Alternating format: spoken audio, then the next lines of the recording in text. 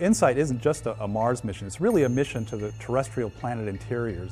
So Mars is kind of the Goldilocks planets. It's not too big, it's not too small, it's just right.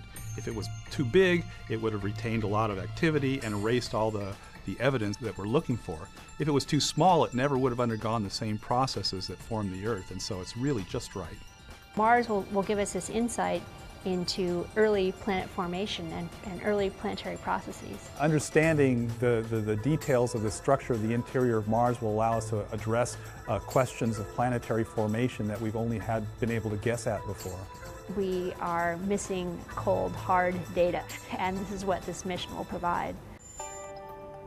The InSight mission is a geophysical mission to Mars. It's going to go to Mars and take its vital signs. It's going to take its heartbeat, the seismic activity of the planet. So we're going to be doing that using a seismometer, a very high precision seismometer, using techniques that have been well developed on Earth to get the understanding of the crust, mantle, and core, and sort of the relationship between those. It's going to take its temperature by measuring the thermal gradient of the surface, which tells how much heat is coming out. We also have a heat flow probe, we call it HP cubed.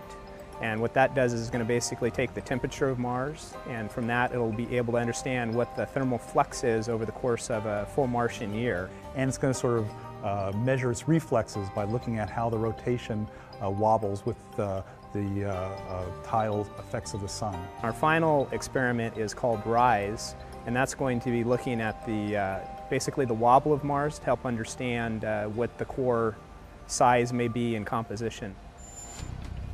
The Lockheed Martin flight system, our role is to build the aeroshell, the cruise stage, and the lander. All three of those have extremely high heritage from Phoenix. 20 meters, 50 meters, standing by for touchdown. Touchdown signal detected. It's an advantage for us to use heritage designs because we're familiar with them, we've tested them, we've qualified them, they worked successfully on the surface of Mars. We have a really big head start. A lot of things have come together to make it possible to learn a great deal about the interior of Mars from a seismometer. So we have Kness that's building our seismometer that's been under development for many, many years. What it does is it just sits on the surface of Mars, and it's like a stethoscope. It listens to what's going on inside Mars. On the HP cubed instrument, we have that being delivered to us from DLR. That also has been under development for many years. And what this probe does is it penetrates into the subsurface up to 5 meters. On its way, it measures the thermal conductivity. The basic mantra of our flight system design is low risk, and with that is low cost risk. We've been to Mars before with the JPL Lockheed Martin team. We've been to the surface of Mars before successfully with Phoenix. We know how to operate the arm. The surface operations are much, much simpler than Phoenix. We're putting 2 instruments on the surface and then we're leaving them there with no ground in the loop interaction, repetitive weekly uplink downlink sessions. We're just made to do this mission.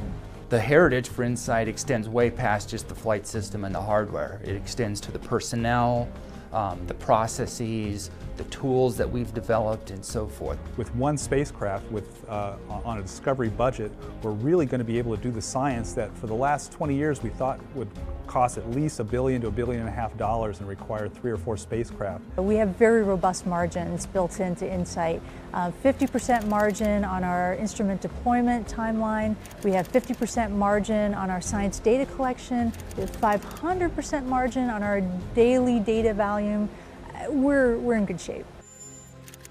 Well, I think this mission is going to generate a lot of excitement. We're already connecting to the public through Twitter, Facebook, and on the web. We're going to be working with educators to put Marsquake data in the hands of the kids to actually work with it as part of their earth science curriculum and get an angle on planetary science at the same time.